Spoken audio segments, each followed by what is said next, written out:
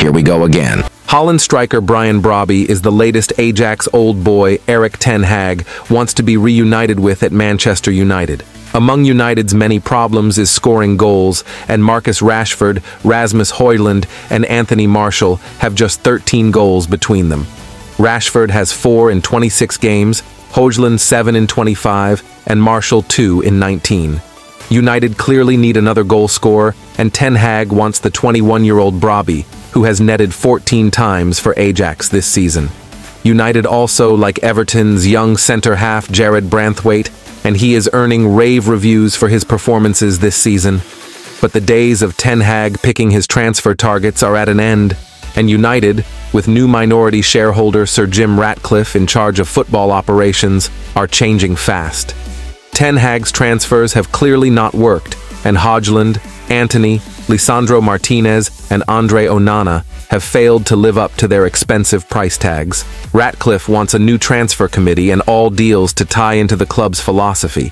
He wants transfers to be ratified by a panel of himself, board member Sir Dave Brailsford, new CEO Omar Barada, their new sporting director, and Ten Hag. Ratcliffe wants United to adopt a more joined-up approach after the wilderness years since Sir Alex Ferguson left in 2013. United have won just 1 Europa League, 1 FA Cup and 2 Carabao Cups since then, despite their massive outlay, and Ratcliffe wants to end this wastefulness. Signing players is further complicated by Ten Hag's position, and with United set to miss out on Champions League football, the Dutchman is rapidly becoming little more than a caretaker manager. United know there is little point in sacking him now, despite their awful season, where they are highly unlikely to get who they want in January. They could appoint a caretaker until the summer and make a permanent appointment then, but they are still scarred by Wreck-It Ralph Rangnick's terrible 6 months in charge between December 2021 and May 2022, when the club hit a new low. Unless United's fortunes dip even further, Ten Hag is likely to remain in charge until the summer, when Ratcliffe can appoint who he feels can take the club forward. All this means they are pretty hamstrung in January, when they could begin to make the changes they want, and the picture is further complicated by money. Like many clubs, United only really have the budget for loans this month.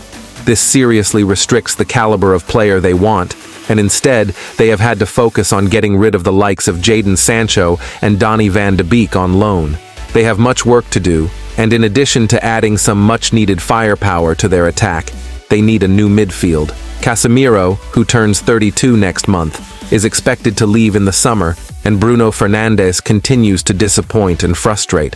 Scott McTominay sums up their struggles in midfield, and the Scotland international is their joint second top scorer, with 6 after United were ready to let him go in the summer. McTominay would not have been a regular in any of Fergie's great sides. United need a Liverpool-style midfield revamp, and the question is, can Ratcliffe deliver? Again and again. It is reported that Manchester United want to tie Scott McTominay down to a new long-term deal at Old Trafford, according to The Sun. Despite Erik ten Hag previously being keen to move on the Scotsman, United are now aiming to keep him at the club, with the midfielder winning over his boss. McTominay's current contract expires next summer, meaning the Red Devils are running out of time to receive a substantial fee for him. If the 27-year-old is to be considered a key player, he will be happy to sign a new deal. However, if that's not the case, there is no guarantee that he will accept. Meanwhile, Antony has been linked to a move away from Manchester United this month after struggling so far this season. However, his agent Junior Pedroso has insisted that United haven't suggested that they want to get rid of him. Manchester has so far not communicated any interest in transferring him in either the January or summer window, Pedroso told United in Focus. Antony is focused on these 4 months of the season so he can improve his performance, knowing that he needs to score goals and assists. This is his focus. Today our head is on Manchester United. He knows very well that he needs to score. There's no point in just playing good games. He has to score goals and provide assists. On the other side, he is very coherent about this. He will come back different. His head has become a little key, and certainly in these 4 months, he will show much more than he showed this season. Elsewhere, Mason Greenwood is set to be one of a list of players who are set to be sold by Manchester United as Sir Jim Ratcliffe looks to kick off his overhaul of the club. Along with transforming the Premier League giants off the pitch, the British billionaire is planning wholesale changes to the squad and wants to cash in on a host of unwanted stars. Greenwood could be one of United's biggest sales, with the 22-year-old striker impressing during his loan spell at Getafe, with other La Liga clubs, including Barcelona, according to reports, keeping tabs on him. Atletico Madrid and Valencia have also been linked with an interest in the United Academy graduate, who the club said will not play for them again after an internal investigation into the player after charges of attempted rape were dropped. But Greenwood isn't the only young player United could offload, with Hannibal Mabry and Alvaro Fernandez others who could leave. According to the Eye, Ratcliffe is hoping to raise around £100 million from player sales from their academy alone, a fee which could rise to beyond £200 million with Aaron Wan-Bissaka, Casemiro, Jadon Sancho and Antony also possible outgoings.